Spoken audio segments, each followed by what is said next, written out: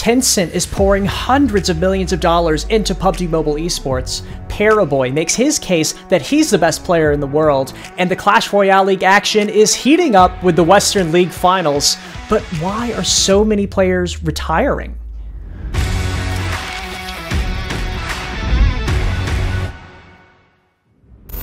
The Peacekeeper Elite Championship took place this last weekend, one of the biggest mobile esports events ever. We're talking about a $1.8 million prize pool with the best teams in the world, a lot of them flying out to China in order to take place in this live event.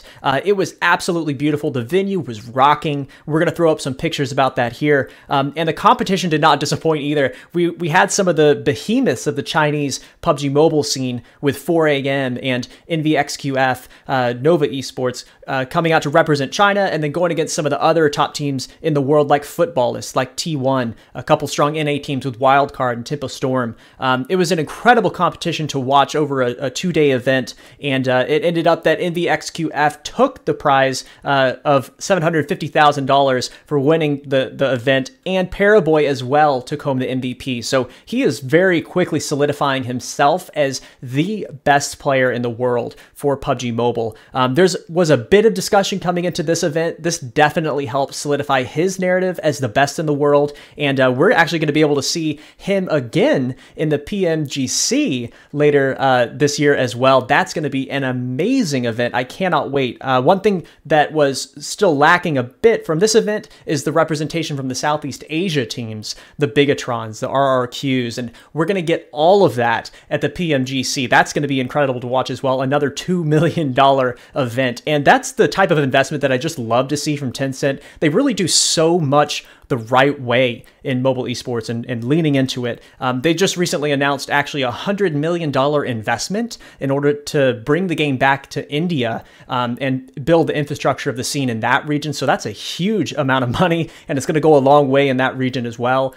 They just also announced plans for the Peacekeeper Elite League next year, the Chinese version of the game next year, with a $30 million investment as well. And they started even a regional franchise league in Japan for the game. So love this type of very specific, very intense focus on esports in all these different regions around the world. They've also launched a mobile esports studio in Katowice, Poland. So that uses a really creative mobile first layout for the venue, which I also love to see. So much going right for the PUBG Mobile space right now, especially with games like Peacekeeper Elite continuing to take off. Still waiting to confirm the viewership numbers from this last event, but it looked like it may have gone over 1 million. I'm going to put an asterisk on that, though, until we can verify it. But wanted to make sure to get this episode out soon. But what an amazing event. Can't wait to see more coming soon from PUBG Mobile later this year.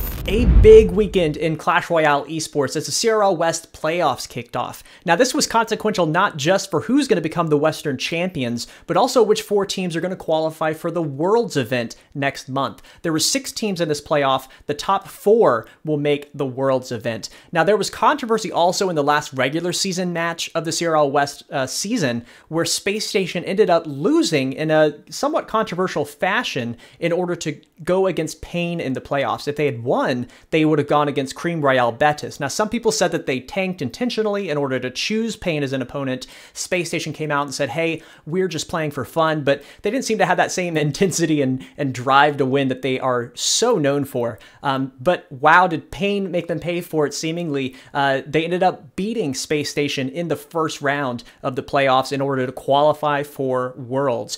Queso ended up knocking off Cream Royale Betis to go against Tribe in the semifinal round. And in this match, there was also a bit of an upset. So while Queso, of course, is no slouch, all of the casters ended up voting for Tribe in a poll for who would win. And Tribe, of course, is one of the most stacked rosters in CRL West. Definitely the favorites, one of the favorites to win this region. But Queso really came out in convincing fashion, won in 2v2 over Tribe's duo, which are known to be also very good in 2v2. And Ruben Ruben pulled through as well for the squad. Ruben, of course, is known as being one of, if not the best 1v1 player in Clash Royale right now. And on the other side of the bracket, SK ended up going over Pain in the semifinals in order to have a repeat of the 2018 CRL EU Finals, SK versus Queso. Now, this is definitely a rivalry with some history. Queso back in 2018 ended up sweeping SK 6-0 in 3 straight sets in order to win the first ever CRL EU championship. That was quite a time. It was a different game back then. This is back when my squad was in the NA finals as well. But this is definitely a historic rivalry. I know Morten especially wants some revenge, and I can't wait to see Morten versus Ruben. I hope we get that 1v1 matchup as well. Morten, of course, being one of the most versatile players in that conversation as well for best in the world right now. He's just so good at 2v2 and 1v1. And then Ruben, of course, just being a 1v1 player that's really carried Queso up to this point. People joke that it's Ruben Esports, you know. But this is going to be a great event kicking off next weekend with both the third place match and the finals being played next weekend.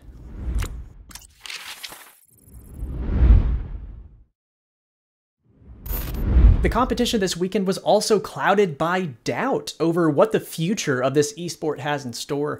After Space Station ended up losing to Pain, a lot of the members ended up putting out these vague tweets about how this is the end, or how they've been so fortunate to have these careers up to this point, but it was unclear about whether or not that was continuing. And then shortly after that, Surgical Goblin himself ended up announcing his retirement from the competitive side of Clash Royale, and his focus more so on Fortnite content. So this is really a consequence of the fact that we still don't really have answers about what the format in 2021 is going to look like. There have been a lot of rumors circulating. I'm sure a lot of these listeners here have heard already, but this is probably going to be the end, or so it seems, of the team-based competition for Clash Royale, and that it might be transitioning to an individual format. We still don't know. But for a lot of players especially, there's this thing in the back of their head that's like, wow, am I still going to have a job next year by doing this professionally? So I really hope that we get answers, but I have to say it was so surreal watching Clash Royale Esports this past weekend, because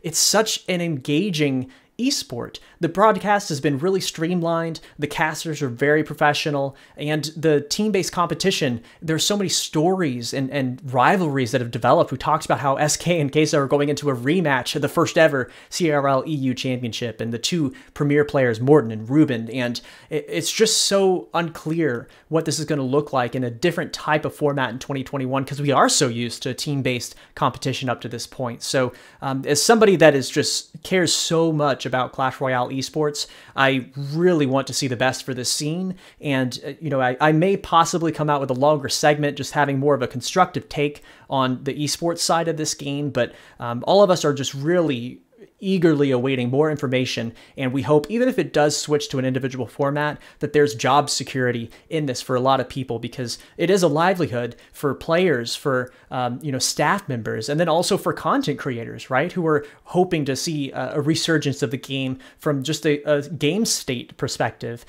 So definitely a lot of unknowns right now on the esports side of Clash Royale, but for a title that's been a flagship mobile esport in the West for so long, a lot of us just have our fingers crossed and are hoping for the best right now.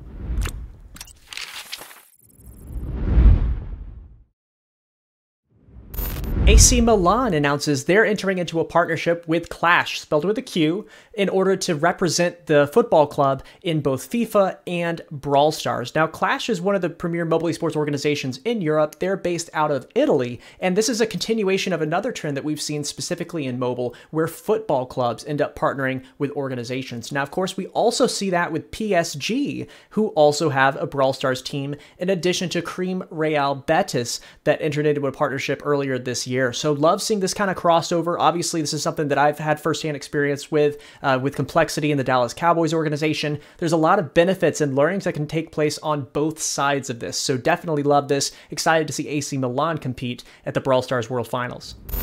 3 big news stories coming out of Brawl Stars recently. First of all, the last episode of Brawl Talk was a smashing success. They ended up getting 799,000 peak concurrent viewers. They almost hit 800,000. So close. Next time I think that they'll get it though. But they've just been doing a phenomenal job. YouTube as well, just supporting this and all their efforts in the mobile esports industry. It's just a phenomenal thing that's happening. If you're not following the Brawl Talk YouTube series, make sure that you go back and watch it. They're just awesome game update sequences that end up converging the entire global community around the game at each of these premieres. Secondly, Brawl Stars ended up succeeding in their crowdfunding efforts for the prize pool of the Brawl Stars World Finals. They ended up crowdfunding through the sales of an in-game item, actually, to support esports, and we will be having a $1 million event for the Brawl Stars World Finals later this year. I love seeing that. First of all, that esports is brought into the game in front of the average players, because that's not always common in the mobile esports industry especially, but then also that the player base of the game ended up seeing that, wanting to support the esports scene, and hit that threshold in order for us to have the $1 million prize pool. So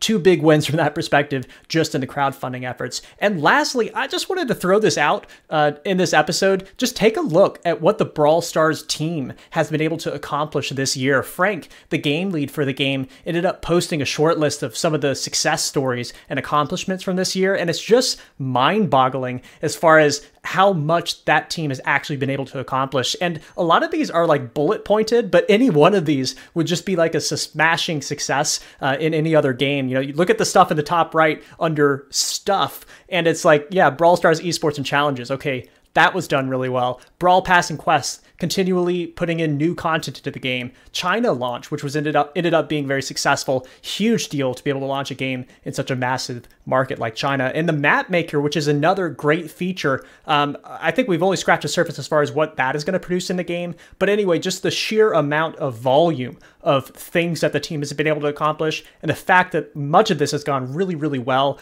Just wanted to give a huge shout out to the Brawl Stars team, and being able to do this as well during a COVID year like this is just insane.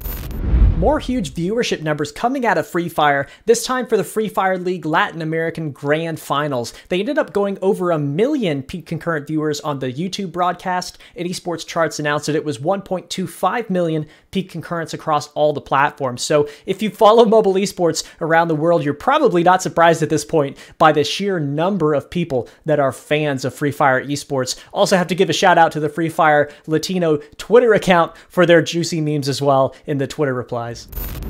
Mobile gaming has a new leader atop the charts of the highest grossing mobile game in the world. This spot was held by Honor of Kings for the longest time, and yet Genshin Impact, despite only launching about a month and a half ago, has now taken that #1 spot. What an amazing job by MiHoYo about what they've done the last couple months. If you haven't checked out the game, make sure you do. It's a beautiful game, open world, great graphics. Congratulations to Genshin Impact for taking this #1 spot. A lot of sponsorship news coming out of the mobile esports industry. Burberry and Honor of Kings are going to be working together to do some creative integrations in China for Burberry as a luxury brand. Definitely expect to see a lot of vibes of the Louis Vuitton integration with League of Legends. Now, Honor of Kings also recently announced that they're still getting massive amounts of players, up to 100 million daily active users for that game, which after all of this time is still just insane. Qualcomm and Mountain Dew are going to be partnering with Tencent for the PUBG Mobile Global Championship event. These two companies, of course, have been supporting mobile esports for quite a while. I'm excited for them to be coming together and supporting one of the largest events in mobile esports to date.